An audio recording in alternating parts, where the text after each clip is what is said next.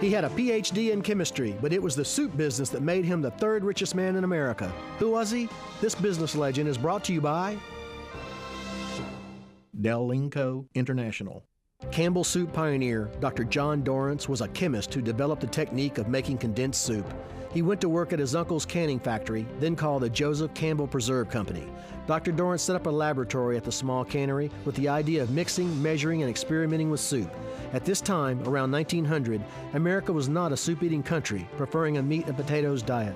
What began as a 10-case-per-week factory had grown to produce 20 million cans per year by 1905.